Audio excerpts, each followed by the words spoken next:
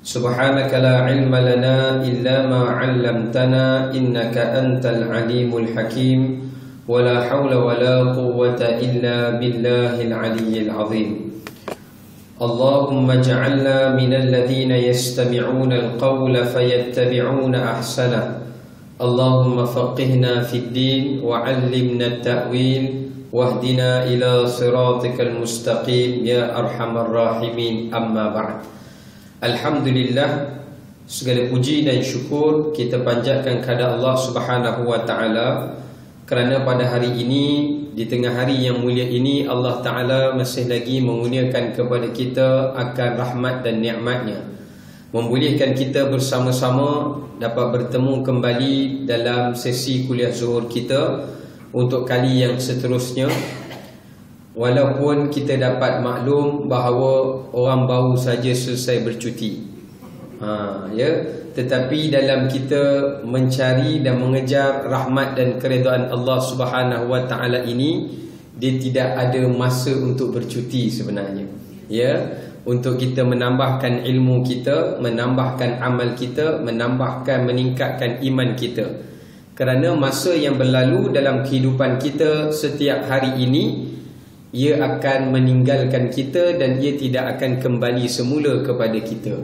Jadi sebab itu pastikan hari yang bakal kita tinggalkan ini adalah ada pengisian-pengisian yang baik untuk menjadi satu kebaikan kepada diri kita untuk mengharungi hari kehidupan selepas daripada kematian saat kita kembali bertemu dengan Allah Subhanahu wa taala. Jadi sebab itu kadang-kala ustaz-ustaz datang mengajar, teringatkan kata-kata Al-Imam Az-Zahabi. Apa kata Imam Az-Zahabi? Imam Zahabi dia kata, pada zaman Nabi SAW ramainya orang yang berilmu dan majlis ilmu itu pun banyak, dan yang menghadiri majlis itu pun banyak. Tetapi bila berlakunya antara tanda-tanda kiamat, orang berilmu semakin kurang. Maksudnya orang-orang yang ada ilmu ini Allah Ta'ala akan matikan mereka.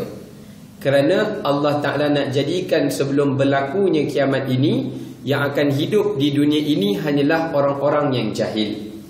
Bila orang yang ilmu, yang alim telah pun meninggal, maka majlis ilmu pun semakin berkurang. Bila majlis ilmu semakin berkurang, yang datang pun kurang juga. Tu tak pula kan? Yang lebih parah lagi, yang datang pula tidur pula. Itu antara tanda-tanda kiamat betul tu. Baik ibu-ibu dan ayah-ayah yang dirahmati Allah Subhanahu wa taala sekalian, insya-Allah pada tengah hari yang mulia ini saya nak berkongsi dengan ibu-ibu yang dirahmati Allah Subhanahu wa taala untuk kita perhatikan berkenaan dengan satu tajuk yang saya petik daripada kitab Hadi Al-Arwah karangan Al-Imam Ibn Al-Qayyim Al-Jauziyah, yang menceritakan kepada kita tentang beberapa perutusan yang dihantar oleh Malaikat Maut sebagai pengenalan kepada orang-orang yang bakal bertemu dengan kematian. Rupanya sebelum seseorang itu mati meninggal dunia, Malaikat Israel diperintahkan oleh Allah untuk hantar salam perkenalan. Malaikat Israel minta add beliau sebagai friend kita. Tapi kita pula yang tak agree. Jadi kita nak tengok apakah beberapa bentuk salam perkenalan yang diberikan utusan oleh Allah SWT kepada seseorang itu. Baik, hadirin yang dirahmati Allah Subhanahu wa taala sekalian, diceritakan dalam satu riwayat hadis daripada baginda Nabi sallallahu alaihi wasallam, menceritakan satu ketika baginda bertemu dan bersembang dan bercakap dengan malaikat maut, malakul maut, ataupun dikenali sebagai Israel alaihissalam. Dan kita memahami bahawa sekalian daripada para anbiya dan rusul, mereka dapat bercakap, berbual dengan malaikat maut. Kalau kita tak sempat berbual, kita bukan berbual, tapi kita cuba lari daripada malaikat maut. Tetapi nak ceritakan satu ketika baginda Nabi SAW bertemu dengan Malakul Maut dan Nabi bertanya kepadanya. Nabi berkata bahawa, wahai Israel, apakah sebelum engkau mencabut nyawa seseorang hamba Allah Ta'ala itu, adakah engkau menghantarkan baginya beberapa tanda-tanda sebagai memberi peringatan agar manusia itu berwaspada sebelum mereka ini dicabutkan nyawanya, setelah mana Allah menghantarkan engkau sebagai wakil bagi mencabut nyawa itu? Maka berkatanya malaikat Israil AS, bala ya Rasulullah, benar wahai Rasulullah, sebelum seseorang itu aku cabut nyawanya, aku hantar dulu beberapa peringatan sebagai perkenalan mereka supaya mereka ini hendaklah bersiap siaga untuk mempersiapkan bekalan yang akan dibawa oleh mereka selepas daripada hari kematian. Sebab itu tuan-tuan, dalam ayat Al-Quran Allah Ta'ala sebut, allazi khalaqal mauta wal hayata liyabluwakum ayyukum ahsanu amala. Allah sebut tujuan penciptaan manusia ini supaya mereka ini hidup bukan sekadar untuk hidup di dunia, tapi Allah ciptakan kematian yang memisahkan antara alam dunia dengan alam akhirat untuk memberitahu kepada manusia kita diberi hidup di dunia ini adalah untuk meneruskan keselamatan, kebahagiaan kehidupan kita di hari akhirat. Jadi untuk menentukan berjaya ataupun tidak berjaya, Allah jadikan kematian sebagai pemisahnya. Sebab tu janganlah kita jadikan dalam hidup kita nak hidup ni untuk bahagia kat dunia sahaja. Jangan. Sebaliknya, jadikanlah kehidupan kita pada hari ini adalah untuk kita berazam kita boleh terus hidup sampai ke dalam syurga Allah Subhanahu wa Ta'ala. Ini adalah harapan dan cita-cita orang yang beriman. Sebab mungkin sekarang ni kita boleh hidup, tapi kalau hidup sekadar di dunia, lepas mati masuk dalam neraka, waliyazubillah, maka di dalam neraka tiada lagi erti kehidupan. Sebab Allah Ta'ala sebut dalam surah Fatir, walladzina kafaru lahum naru jahannam la yuqda alaihim fayamutu wa la yukhaffafu anhum min azabiha. Sesungguhnya orang-orang yang mati dalam keadaan yang ingkar, kufur pada Allah, mereka akan dicampakkan, dibakar dalam neraka dan mereka akan mati. Mereka tidak hidup di dalam neraka itu dan mereka tidak mengecapi erti kehidupan. Ini sebab tu penting kita kena ingat ya dalam kehidupan kita. Baik, yang pertama kata malaikat Israil alaihissalam, yang aku akan hantarkan isyarat kepada manusia itu agar mereka ingat pada kematian adalah musibah. Yang pertama adalah apa tuan-tuan? Adalah musibah. Rupa-rupanya ujian atau musibah yang Allah timpakan kepada seseorang hambanya itu, khususnya ada sebahagian pandangan ulama menyebutkan bila seseorang itu bertimpa-timpa musibahnya, maka itu juga sebagai tanda-tanda hampirnya ia kepada kematiannya. Bila Allah Ta'ala sayang pada seseorang hamba itu, bila Allah Ta'ala nak cabut nyawanya, bila sampai pada masanya, Allah Ta'ala akan bagi musibah yang berganda. Tujuan dia apa? Tujuan dia nak memastikan hambanya itu bersih, hambanya itu ditinggikan darjat dengan musibah, dengan nilai kesabaran dia itu, supaya apa? Allah nak bagikan kefahaman hidup yang ada ujian hanya hidup di dunia. Sebab itu syarat, kata ulama, nak dapatkan kehidupan di negeri akhirat, di dalam syurga yang tiada ujian, syarat kelulusan dia mesti kena dapat ujian terlebih dahulu di alam dunia. Mana boleh orang masuk syurga yang di mana hidup dalam syurga tu tak ada sebarang musibah, tiba-tiba dia duduk kat dunia pun tak ada musibah? Mustahil. Kerana itu syarat nak memiliki syurga Allah, hendaklah seseorang yang beriman itu dia diduga oleh Allah Subhanahu wa Ta'ala terlebih dahulu. Ini maksud dia. Jadi sebab itu kalau kita tengok kata Al-Imam As-Sayuti rahimahullah ta'ala dalam sebuah hadis yang disebut dalam Jami'us Saghir, menyatakan bahawa bila Allah ingin mafhumnya mematikan seseorang, Allah berikan ujian pada dirinya. Dan musibah ini dalam surah Al-Baqarah Allah sebut ada 5 bentuk. Yang pertama, walanabluwannakum bisyai'im minal khawfi wal ju'. Antara ujian yang kami berikan pada manusia, yang pertama sifat takut. Takut pun ujian. Takut pada bini ujian. Kan? Saya bukan takut bini Ustaz, tapi bini menakutkan ketika. Sebab tu saya teringat ada seorang guru saya. Dia kata orang lelaki ni dia takut bini bukan kerana bini tu gagah. Bukan.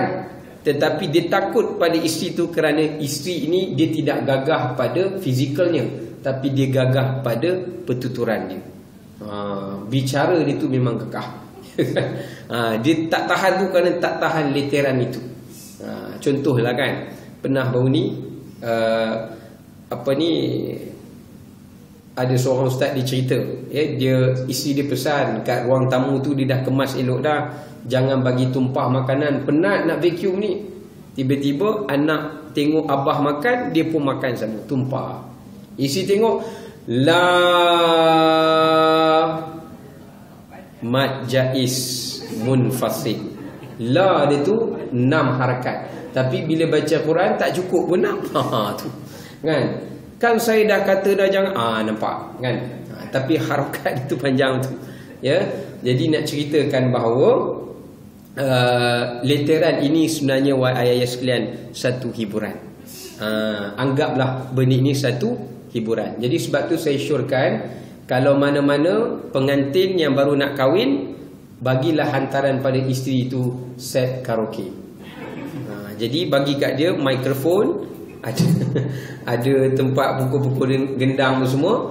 Kita sampai je balik lambat, standby, buka mikrofon. Dia pun akan menyanyilah kat situ. Ya, cuba bayangkan. Baik. Jadi hadirin rahmati Allah SWT, takut ini adalah Allah uji dengan takut yang pelbagai. Contoh, kita takut kepada hilangnya atau tidak mencukupinya harta kita sehingga kepada mati. Takut. Kadang-kala takutnya kita itu takut dari sudut kita tidak boleh mendidik anak-anak dan isteri kita untuk taat pada Allah. Takut. Itu adalah sifat ujian yang Allah berikan kepada orang-orang yang beriman. Sebab tu saya pesan sangat-sangat. Ya, saya pesan kalau boleh kita ini, benda yang kita perlu perhatikan dalam hidup kita sebelum kita kembali pada Allah, pastikan kepada anak-anak yang bakal kita tinggalkan. Mereka ini akan dimiliki oleh lelaki-lelaki lain kalau anak perempuan, atau dimiliki oleh perempuan-perempuan lain jika anak lelaki. Kita pastikan dia ada bahagian bekalan yang dia boleh sambung daripada amal-amal dan ilmu yang kita berikan untuk dididik generasi kita pada masa hadapan. Yang kita bimbang kadang-kala di segi pakaian-pakaian mereka itu pun belum lulus lagi dari sudut kita nak bagi latih dia supaya menjadi ketua keluarga. Jadi sebab itu saya teringat guru saya dia pesan, dia takkan bagi anak dia kahwin sehinggalah anak dia itu betul-betul faham cara untuk berpakaian yang betul, supaya dia ini menjadi contoh yang baik pada anak-anak dia. Ilmu tu biar cukup betul, baru boleh kahwin. Ya, ini antara syarat supaya memberikan kelebihan padanya di masa akan datang. Tapi kalau terdesak sangat nak kahwin, bagilah kahwin. Cuma kita bimbing dia secara pelan-pelan. Ya. Baik. Kemudian khauf wal ju', sifat rasa lapar. Lapar juga adalah satu ujian yang Allah Ta'ala berikan. Lapar ni mungkin kewangan kita kurang baik, ekonomi dan sebagainya. Wa naqsim minal amwal, ataupun kekurangan harta benda. Allah uji harta hilang dan sebagainya. Wal anfus, ataupun kematian yang berlaku. Itu juga satu ujian. Was samarat, ataupun perniagaan kita ini tidak berjaya. Wa basyiris sabirin. Ini di antara bentuk musibah yang Allah beri. Yang kedua, antara bagaimana utusan yang dihantar oleh malaikat Israel AS itu adalah diberikan, ditimpakan kepada seseorang penyakit. Sakit ni rupanya satu isyarat yang Allah hantar kepada kita untuk memberitahu bahawa kita sedang hampir kepada zon kematian. Macam kita berjalan kan, ibu-ibu ayah sekalian, kita tengah berjalan, nampak di depan kita ada satu isyarat, tanda, spanduk. Jangan lalu, awas, licin. Kita pun takkan lalu situ. Padahal kita tak jatuh pun. Tapi kita meyakini isyarat itu memberi kesedaran pada kita laluan dia bahaya. Kita tak nampak orang jatuh tapi kita tak lalu. Kadang-kala saja je cleaner tubuh situ, tak licin pun. Saja dia nak test orang ni dengar kata tu tidak. Kan contoh. Tapi bila manusia bagi isyarat kita percaya. Sedangkan Allah hantar juga isyarat pada kita, iaitu dengan diberikan penyakit, kita pula tak percaya. Ini masalahnya. Kata Al-Imam Al-Qushairi rahimahullah ta'ala, dia kata bila Allah hantar kita penyakit yang ringan-ringan, contoh sakit mata, selsema hidung, batuk di mulut, sakit sendi, sakit urat, itu Allah nak bagi isyarat. Allah mengambil sedikit daripada nikmat yang kecil yang Allah beri pinjam pada kita. Allah nak bagi tahu, wahai manusia, aku bagi penyakit demam ni, tarik sikit selera makan kamu pun kamu dah rasa lemah, tak boleh buat macam-macam. Kau kena ingat, satu masa nanti aku akan tarik nikmat yang besar, iaitu nikmat hidup kamu. Jadi sebab itu penyakit ini sebenarnya di sebalik kesakitan ada kenikmatan. Nikmat sakit ini adalah apabila kita makin hampir kepada Allah Subhanahu Wa Taala saat kita sedang sakit, maka kita tidak lalai daripada Allah, sebaliknya kita tidak kufur kepada Allah Subhanahu Wa Taala. Sebab tu tuan-tuan dirahmati Allah Subhanahu Wa Taala sekalian, saya tengok sekarang ini alhamdulillah di kawasan-kawasan pekan, di bandar-bandar, memang ujian dia tempat bandar metropolitan ni, tempat-tempat maksiat pun banyak. Tetapi Allah gantikan orang di bandar ni pun rajin datang ke masjid, rajin datang majlis-majlis ilmu. Sekarang ni dah terbalik. Dulu di kampung banyak pengajian agama, sekarang di kampung dah tak hidup dah. Ya, semuanya dah mati, kosong. Nampak? Dia kata nak jual latik lah, tak ada apa. Saya balik kampung tak ada pengisian apa, makin jahil orang. Allahu Akbar. Dia nak ceritakan bahawa suasana ini dah terbalik. Ya, jadi sebab itulah ibu-ibu yang dirahmati Allah Subhanahu Wa Taala sekalian, kepentingan dalam kehidupan kita pada hari ini, kita kena memikirkan bukan kita saja nak masuk ke dalam syurga Allah bersama ahli keluarga, tapi tugas yang Nabi SAW tinggalkan pada kita adalah memastikan orang lain juga dapat memasuki syurga Allah disebabkan usaha kita. Itu Islam ajar. Islam tidak ajar kita untuk bertekad masuk dalam syurga saja, tapi Islam juga mengajarkan pada kita supaya kita ini menjadi asbab supaya membimbing orang lain masuk syurga. Sebab tu bila saya tengok channel TV Peace TV, bila Dr. Zakir naik, dia ceramah, orang masuk Islam on the spot. Allah, saya kata untungnya dia. Antara yang dia sebut yang saya tertarik, dia tubuhkan satu pendidikan madrasah di India, supaya dia bukan melahirkan orang alim, dia bukan sekadar melahirkan orang faqih, tapi dia melahirkan pendakwah. Hari ni pendakwah tak ada. Ramai ustaz, tapi bukan semua ustaz pendakwah. Ya, pendakwah ni dalam erti kata dia bukan sekadar mengajar hukum hakam, tetapi dia ada satu inisiatif usaha tarik orang untuk faham pada agama. Ini yang kita kena buat. Sebab tu saya nak sebutkan bahawa sebagai contoh, dilatihnya pendakwa-pendakwa ini disebutkan belajar dalam semua bahasa, penguasaan bahasa. Dia tak boleh bahasa semua Dr. Zakir naik, tapi dia latih generasi bawah dia belajar semua bahasa. Kalau kita tengok zaman Nabi SAW, Nabi tak pandai bahasa Yahudi, Ibrani Nabi tak pandai, tapi Nabi hantar Zaid bin Sabit radhiyallahu ta'ala anhu belajar bahasa Yahudi, kerana Zaid bin Sabit ni bijak budaknya. Tak sampai sebulan dia kuasai bahasa Yahudi, Nabi hantar dia pergi dakwah pada Yahudi, Yahudi masuk Islam. Kita hari ni tak salah. Ada seorang jemaah saya, dia hantar anak dia masuk sekolah, pra-sekolah Cina, Mandarin School. Dia kata ada orang mengata, apa hantar anak sekolah Cina, kau ni tak kenal agama. Allahu Akbar. Saya kata bukan sepanjang masa dia nak membesar dengan kecinian itu, tetapi hantar sekolah untuk dia kuasai bahasa Cina. Kalau tak nak hantar, ambil cikgu sekolah Cina, bayar kepada dia, ajar anak bahasa Cina.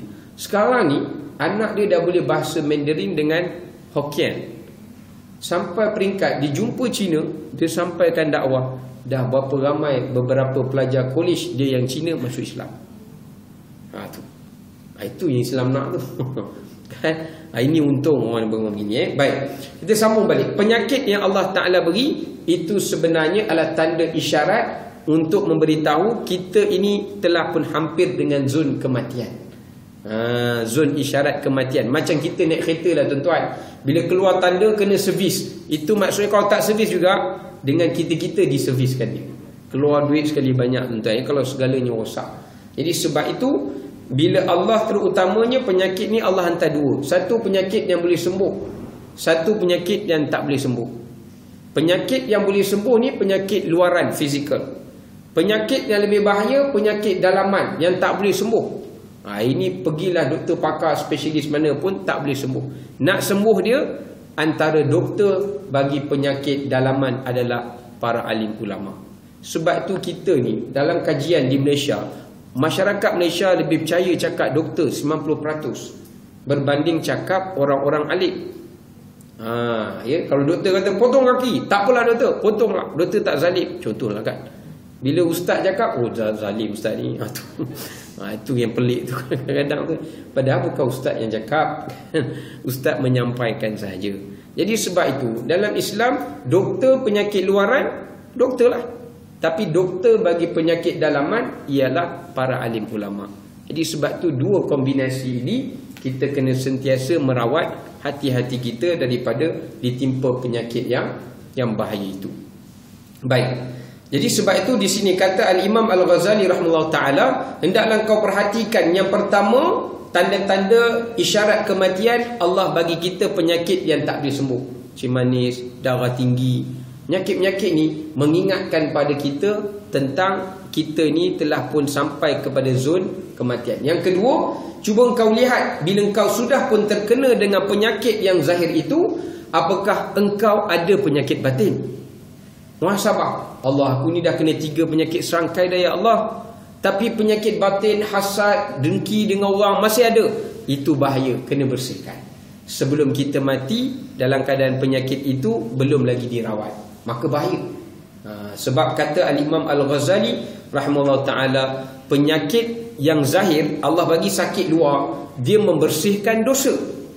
Penyakit dalaman dia merosakkan pahala. Itu balik. Bila kita demam, sakit gigi itu Allah ampunkan dosa kita. Tapi bila kita sakit hati dengan orang, sakit penyakit hati kepada orang dengan niat yang tidak baik merosakkan pahala kita. Jadi sebab tu pastikan penyakit ini dirawat dengan rawatan yang sebaiknya. Baik. Seterusnya ibu-ibu yang ayah rahmati Allah, antara utusan dihantar oleh malaikat Israel alaihissalam juga adalah uban. Antara tanda isyarat untuk mengingatkan seseorang itu agar bersiap siaga untuk bertemu malaikat Israel apabila ubannya mula telah tumbuh. Sebab tu kita perhatikan janggut kita, kat misai kita, kat rambut kita ada uban ke tidak. Kerana uban ini juga termasuk di antara isyarat yang Allah Ta'ala hantarkan. Pernah berlaku dalam satu cerita. Cerita ni, kisah ni cukup menarik. Kisah ini diceritakan oleh Al-Imam At-Tabari di dalam tafsir dia. Dikatakan dahulu ada seorang tuan, dia memiliki seorang hamba perempuan yang salihah. Tuan ni dia seorang yang suka berhibur, suka berfoya-foya. Yalah, dia tuan kaya pula, saudagar kan. Ada aku kisah katanya, dia saudagar, peniaga yang besar, bisnes dia besar-besar, orang kaya, suka berseronok. Satu hari dia memiliki seorang hamba perempuan yang salihah. Hamba perempuan ni suka ibadat. Dia marah, jangan kau ibadat kerana dia pandai pula. Kau menggunakan masa kepada aku lebih baik daripada kau menggunakan masamu untuk beribadat. Kerana aku adalah tuan kau, yang membayar gaji kau, yang memberi makan pada kau, yang memberi pakai pada kau. Jadi disuruh taat pada dia. Tak apalah, hamba perempuan yang salihah ini taat. Satu hari dia suruh hamba perempuan ni urut kepala dia. Urut sambil sikat rambut dia. Hamba perempuan itu ternampak beberapa helaian uban hingga dia terlalu takut, dia terlepaskan sikat itu dan melepaskan urutan itu. Tuan dia kata, celaka engkau, kenapa kau berhenti buat kerja ni? aku ternampak beberapa helaian uban yang ada pada kepala tuan. Ya. Jadi tuan itu kata, apakah kau nak takutkan pada aku dengan uban itu boleh menyebabkan aku membawa pada mati? Dia kata, wahai tuan, Nabi SAW ada bersabda, bila Allah hantarkan isyarat uban itu pada diri seseorang, itu bererti telah sampai masanya untuk kembali kepada Tuhan. Maka bila si tuan ini dengar, dia punya marah, dia tampar hamba perempuan tu. Dia kata, aku merdekakan engkau sekarang kerana engkau bukan seorang hamba yang baik. Perempuan ni lega tuan-tuan, dah merdeka, lega dia. Tetapi sebelum dia beredar, dia smash balik tuan ni. Nampak? Dah merdeka, dia smash balik lah. Apa kena mengena dah? Tak ada kena mengena dah. Dia pun kata, wahai tuan yang aku kasihi, saya nak tanya tuan, kalaulah tuan seorang majikan, seorang tuan memiliki seorang hamba, tuan bagi satu tugasan kepada saya untuk siapkan tugasan itu dalam tempoh yang tertentu. Tiba-tiba saya tak siapkan tempoh tersebut bila tuan minta. Apa yang tuan buat pada saya? Kata tuan itu, aku akan pukul kau, aku akan ikat kau, aku akan tahan kau daripada makan. Sesungguhnya engkau seburuk-buruk tuan. Kenapa kau kata begitu? Kerana ingatlah, kita juga mempunyai tuan kepada segala tuan, iaitu Tuhan yang menciptakan kita. Ia adalah tuan kepada tuan dan tuan kepada saya. Ingatlah, Tuhan berikan kepada tuan umur sampai peringkat tertentu untuk tuan siapkan tanggungjawab Tuhan. Tetapi tuan tak laksanakannya sehingga tumbuhnya uban itu tempoh masanya. Tapi Tuhan kita tidak pernah menghantar sebarang azab dan sebarang hukuman kepada tuan untuk tuan menginsafi atas segala hukum, segala apa kecuaian yang tuan lakukan itu. Bila tuan itu mendengar, dia menangis. Ya, dia menangis kerana ingat akan ingatan yang disampaikan oleh hamba perempuan yang solehah itu. Maksudnya tuan-tuan, kita ni banyak benda yang kita hidup pada hari ini yang kita tak buat apa yang Allah perintahkan. Tapi Allah bagi kita tangguh, Allah tak turun azab. Ya, bila masa azab? Masa hari akhirat nanti. Kerana Allah dah bagi tempoh yang cukup lama untuk kita kembali, tapi manusia tak kembali. Jadi bila hamba ni bertaubat pada Allah, dia ambil hamba perempuan ini menjadi isterinya. Nampak? Kan cantik, happy ending cerita ni. Tu nak ceritakan begitu. Tapi kena faham ayah sekalian, hamba perempuan itu zaman dahulu. Ya, orang gaji kita bukan hamba perempuan. Jangan nanti kau berkahwin pula dengan orang gaji. Dia faham cerita tu, happy ending dia berkahwin. Baik, jadi nak sebutkan di sini menceritakan tentang antara tanda-tanda utusan itu adalah dihantarkan uban. Sebab itu para sahabat bila mereka beruban, mereka akan datang, aku telah beruban, aku telah beruban. Orang kata, beruban pun kecoh ke? Rupanya nak bagi tahu bila tumbuhnya uban, ini bererti aku kena siap kesibukan masaku untuk hari akhiratku. Aku tak boleh habis bazirkan masaku dengan manusia dan dunia lagi secara berlebih-lebihan. Tu maksud dia tuan-tuan. Allah hantar isyarat tu dengan sebab itu. Ya, baik. Sebab tu tuan-tuan, Maha Suci Allah. Allah bagi kita beruban ni bahagian mana tuan-tuan? Bahagian kepala. Kalau orang lelaki bahagian janggut, kadang bahagian misai. Tuan-tuan pernah tengok bulu ketiak beruban? Ada? Cek tengok. Tak ada. Bulu roma-roma beruban ada? Tak ada. Sebab di bahagian kepala, di janggut, di misai ni, benda yang kita selalu tengok hari-hari di cermin. Bila tengok Allah beruban dah aku ni. Sebab tu Islam haramkan kalau beruban kita warnakan warna hitam, maka Islam kata haram. Wajannibuhus sawad. Kerana ia melupakan kita daripada sifat ketuaan kita. Menambahkan kita ingat sifat keremajaan. Sedangkan kita bukan remaja, remaung dah. Ya, remaja plus tu. Jadi nak ceritakan begitulah hakikatnya. Baik. Kemudian ibu dirahmati Allah SWT, seterusnya Allah Ta'ala timpakan kepada seseorang itu penyakit banyaknya alpa dan lupa. Situ cuba tengok kat diri kita ada ke tidak? Allah Ustaz, semenjak ni asyik lupa Ustaz. Tak lama tu. Bilang hari, satu, hari kedua, hari ketiga. Kan? Banyaknya lupa juga adalah merupakan satu bentuk isyarat yang dihantar oleh Malaikat Israel alaihissalam. Sebab tu kalau kita tengok orang-orang yang beriman ini, mereka banyak lupa pada urusan dunia. Mereka tak banyak lupa urusan akhirat. Kita terbalik, urusan akhiratnya lupa, dunia pula ingat. Cuba tengok, ada orang lupa makan. Thailand cawu, lupa lah ustaz nak makan. Tak ada harapan. Yang dia lupa je, lupa solat zuhur. Padahal solat zuhur waktu lancawu juga. Tu contoh nak ceritakan dia. Dia nak ceritakan bahawa Sa'id bin Musayyab, seorang penghulu tabi'in, dia pernah pengsan sampai ke waktu maghrib. Waktu maghrib nak berjalan, pengsan. Anak murid papah dia beri makan pada dia, dia sedar. Dia kata, apa menyebabkan tuan boleh pengsan? Dia pun cuba fikir sejenak. Dia tanya, apakah aku telah solat maghrib? Belum lagi tuan, benarkan aku solat maghrib. Rupanya baru dia teringat sepanjang hari itu dia belum makan, kerana sibuknya dia untuk taat pada Allah. Dahsyat tuan. Ingat pada banyak tanggungjawab sampai lupa urusan dunia. Kita tu salah. Ya, tengah semayang, tengah kuliah, perut dah azan. Kita tangguhkan dulu kuliah kita pada tangguh terus. Nak pula zaman sekarang, nak bagi ramai orang datang kuliah, kena ada makan. Terbalik pula. Jadi satu orang kata apa, trend. Orang nak datang, ada makan ke tidak? Ada. Menu apa? Kambing. Confirm kami datang. Dia tak tanya, ini siapa ceramah? Ustaz sekian. Ada makan ke? Alhamdulillah, itu rezeki sampingan. Contoh. Waktu dia makan pun dia datang juga. Itu contohlah, ya. Baik. Dia nak sebutkan bahawa banyaknya seseorang itu mendapatkan penyakit lupa. Termasuk di antaranya, kerana itulah Nabi SAW mengajarkan pada kita, bacalah doa yang boleh menghindarkan kita daripada terkenanya penyakit nyanyuk. Kerana orang yang mati dalam keadaan menimpa penyakit nyanyuk itu bukan satu perkara yang baik. Ada ulama kata makruh, tapi kita mana boleh elak diri kita tak nyanyuk. Pasal benda itu salah satu daripada bentuk penyakit. Sebab itulah Nabi SAW ajarkan, setiap kali sebelum baginda bagi salam, Nabi akan baca doa ini. Allahumma inni a'udzubika min uradda ila arzalil umur. Allahumma inni a'udzubika min uradda ila arzalil umur. Ya Allah, ya Tuhanku, sesungguhnya aku berlindung kepada Engkau daripada umur aku ini disampaikan kepada peringkat nyanyuk.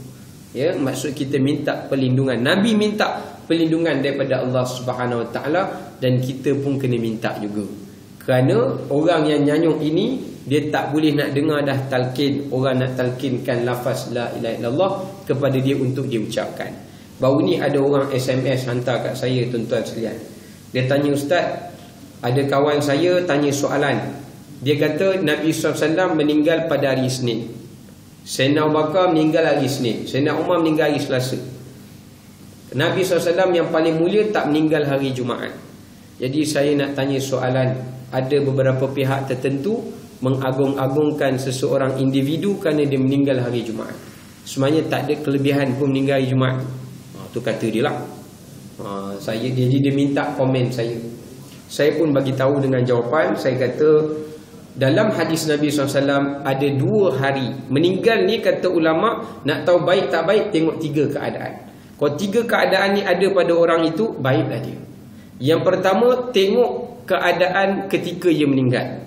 Kalau ia meninggal dunia ketika ia itu sedang makan, kalau makannya itu daripada sumber yang baik dan sebagainya, keadaan yang baik, itu lainlah. Tengok keadaan. Kalau dia meninggal ketika semayang, lepas semayang, tengok keadaan. Itu pertama, itu tanda yang baik juga. Yang kedua, tengok pada hari apa ia meninggal. Dan dalam hadis Nabi SAW disebutkan ada 2 hari yang mulia. Yang pertama, man mata yaumul itsnain. Ada hadis dalam Sahih Bukhari. Siapa yang meninggal pada hari Isnin, Ahad malam Isnin sampai habis hari Isnin, juga hari baik. Yang kedua, siapa meninggal pada Khamis pada hari Jumaat, malam Jumaat. Termasuk hari Jumaat lah. Siapa meninggal pada hari itu, memang ada hadis Nabi SAW yang Allah berikan itu tanda yang baik. Sebab kita boleh pilih ke hari nak mati hari apa. Mana boleh, ya Allah mati kalau aku hari Isnin, Allah bagi Selasa. Tak boleh pilih. Kerana itu anugerah rezeki daripada Allah Subhanahu Wa Taala untuk orang tertentu. Yang ketiga, tengok dia meninggal tempat mana. Kalau dia duduk dalam masjid tapi lepas mengumpat orang, meninggal dia, tak baik juga, kerana situasinya tidak baik. Nampak, boleh faham? Kalau dia meninggal di dalam musalla selepas sembahyang, lepas dengar kuliah, maka meninggalnya itu juga meninggal yang baik. Itu contoh. Ya, contoh ulama kata tengok pada 3 hal keadaan itu. Ya, baik. Kemudian Buddha rahmati Allah SWT sekalian, selain pada penyakit lupa, adalah tanda utusan yang dihantar oleh malaikat maut itu adalah Allah Ta'ala memberikan isyarat kepadanya yang malaikat hantar, iaitu kawan-kawan yang baik, ataupun Allah Ta'ala mematikan salah seorang daripada orang-orang yang ia kasihi atau yang ia kenali. Tanda isyarat malaikat maut hantar juga nak ingatkan kita pada mati adalah dengan melalui cara ada orang-orang baik yang cuba bersahabat dengan kita, nak ajak kita buat benda kebaikan. Kalau kita ni bukan orang yang baik, tujuan dia nak membimbing kita supaya kita menjadi seorang yang baik. Ataupun Allah matikan orang-orang yang kita kenali dengan tujuan supaya kita menganggap kita adalah orang yang seterusnya yang akan meninggal. Sebagaimana cerita daripada Nabi Daud AS, pernah malaikat maut datang nak cabut nyawa Nabi Daud AS. Nabi Daud kata, wahai Israel, kau berilah tempoh pada aku, kerana aku nak meninggikan lagi darjat aku untuk kembali kepada Tuhanku. Maka kata malaikat Israel, wahai Nabi Allah, sesungguhnya aku telah menghantar beberapa utusan sebelum daripada kedatanganku ini, iaitu ada di antara sahabat-sahabatmu yang meninggal, yang kau kenali, rakan-rakanmu dan juga kaum kerabatmu. Maka itu memberikan isyarat supaya engkau bersiap siaga untuk meninggikan darjatmu. Itu maksudnya. Sebab tu tuan-tuan dirahmati Allah, pernah satu ketika Imam Ahmad ni yang mengasaskan mazhab Hambali, dia pernah hadir hari kematian Imam Syafi'i. Waktu Imam Syafi'i meninggal dunia, Imam Ahmad menangis 2 kali. Satu, menangis kerana kesedihan. Yang kedua, menangis kerana kegembiraan. Kenapa menangis? Yang pertama, kesedihan, kerana bila dia tengok Imam Syafi'i telah meninggal, nampak ulama' pandang ni tak sama macam kita pandang. Dia menangis kerana bila tiadanya ulama', maka bebanan yang menanggung tugas dakwah itu semakin berat di atas bahu dia. Kita boleh tengok orang meninggal, kita menangis, tapi tak terfikir kita bersatu, Allah, siapa pula yang akan menyampaikan ajaran Islam pada orang lain? Kita rasa kita berlepas tangan daripada tanggungjawab itu. Sedangkan Imam Ahmad fikir, makin beratlah tugas aku kerana makin kurang orang-orang yang alim untuk mengajarkan dan menyampaikan ilmu itu. Yang kedua, dia menangis kegembiraan kerana dia menyatakan bila Allah meninggalkan seseorang yang telah menyampaikan ajaran Allah, itu bererti dakwahnya, tugasannya telah pun sempurna. Dan aku bersyukur pada Allah kerana Allah belum matikan aku. Ini menunjukkan tugas aku belum cukup sempurna lagi untuk Allah Ta'ala matikan aku. Macam kita jugalah. Maksudnya tugas kita, Allah bagi kita hidup, kan tugas kita sebagai hamba tak selesai. Dosa masih ada, pahala masih kurang. Jadi Allah nak tunggu selesai dulu bahawa Allah matikan. Melainkan orang yang lalai, dia tak sedar diri, maka ketika itu Allah matikan dia dalam keadaan dia tidak bersedia. Ini yang kita bimbangkan. Baik. Dan akhirnya malaikat Israel menyatakan bahawa termasuklah antara tanda utusan yang aku berikan pada mereka adalah hilangnya dan berkurangannya keinginan manusia itu. Makan semakin kurang, selera minum pun manis-manis pun dah tak ada, kan? Nak berhias-hias pun dah semakin kurang, tak ambil peduli sangat, ya. Maksudnya bila Allah Ta'ala tarik nikmat-nikmat ini juga sebagai tanda-tanda hampirnya kita kepada kematian. Tapi baru ni ada seorang makcik tanya, Ustaz, suami saya tak turun-turun pun. Sudah. Makan lalu, minum lalu, sudah gitu, kan? Ya, keinginan masih ada. Macam baru ni di Shah Alam saya pergi, ada seorang tok siap umur 63 tahun kahwin dengan seorang janda daripada Sabah umur 36 tahun. Saya kata pada tok siap, kenapa tak ambil yang 40-an, 50-an, kan? Dia kata tak sama orang muda urut dengan orang tua urut. Dia kata begitu. Saya ni kerja tok siap, Ustaz, nak kena angkat baku, nak kena angkat meja. Kalau orang muda urut, dia tekan pelan pun rasa kuat dah. Kan? Dia punya segar tu dah rasa dah. Kan? Dia punya kata lah gitu. Sebab tu baru ni honeymoon seminggu dia. Dahsyat tu. Kerja dekat masjid, cergas, sapu sampah cepat, basuh cuci cepat, laju. Saya kata makin kuat pakcik ni. Kuat Ustaz, nak balik awal rupanya, nak buat kerja cepat tu nak balik awal rupanya. Salah tu. Baik, dia nak sebutkan bahawa ini antara tandanya. Akhirnya malaikat Israel menyatakan, kata Nabi SAW, seandainya manusia itu tidak sedar juga dengan utusan-utusan itu, aku sendiri yang akan memberikan peringatan pada mereka, iaitu setiap matahari terbit sehinggalah matahari terbenam, aku akan memanggil 3 golongan manusia. Yang pertama disebut dalam hadis ni, sikit lagi, aku akan memanggil, wahai orang-orang yang berusia 40 tahun dan ke atas, ketahuilah olehmu bahawa telah sampai kepada peringkat kesuntukan masa untuk engkau mencari bekalanmu untuk dibawa pulang bertemu dengan Tuhan. Hendaklah engkau bersegera kerana kekuatan kesihatanmu masih ada, akalmu masih tajam, maka hendaklah engkau berusaha. Kemudian golongan yang kedua, aku akan menyeru, wahai orang-orang yang berumur 50 tahun dan ke atas, ketahuilah masamu semakin suntuk kerana telah tiba kepada engkau masa untuk menuai. Ini masa untuk menerima ganjaran, ini masa mati. Dan ketiga, aku menyeru orang yang berumur 60 tahun dan ke atas, dan aku akan menyatakan, wahai orang-orang yang berumur 60 tahun, apakah engkau telah pun mempersiapkan alasan ataupun penolong yang dapat menghindarkan engkau daripada azab Allah? Ada dalam satu riwayat saya terbaca, bila umur kita sampai 60 tahun tuan-tuan, Allah dah tetapkan, kita dah boleh nampak di mana tempat kembali kita, sama ada syurga ataupun neraka.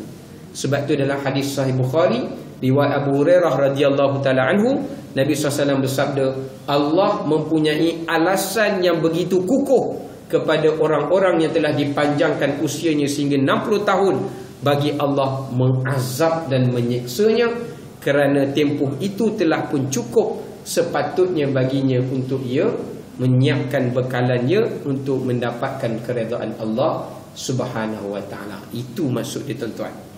Sebab tu Maha Suci Allah, Allah Ta'ala bagikan kita ni, bila sampai umur 40 tahun kan ada doa dalam surah Al-Ahqaf ayat 15, Rabbi auzi'ni an ashkura ni'mataka allati an'amta alayya wa ala walidayya wa an a'mala salih, ila akhiril ayat, yang disunatkan kita baca bila umur kita dah 40 tahun dan ke atas.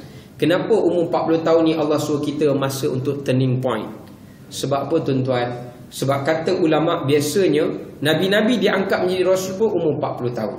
Ya?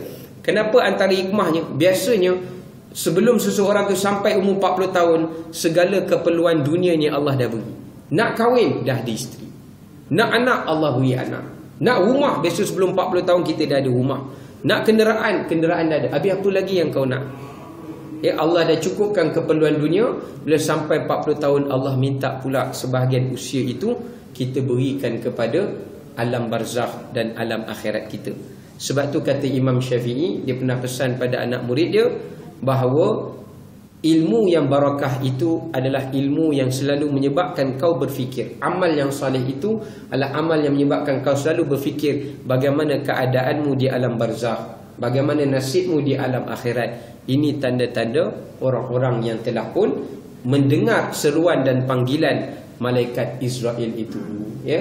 Jadi tuan-tuan yang dirahmati Allah Subhanahu taala sekalian, inilah di antara apa yang dapat kita kongsikan bersama pada tengah hari yang mulia ini. Dan sebelum mengakhiri majlis, ada sedikit pengumuman yang saya ingin sampaikan.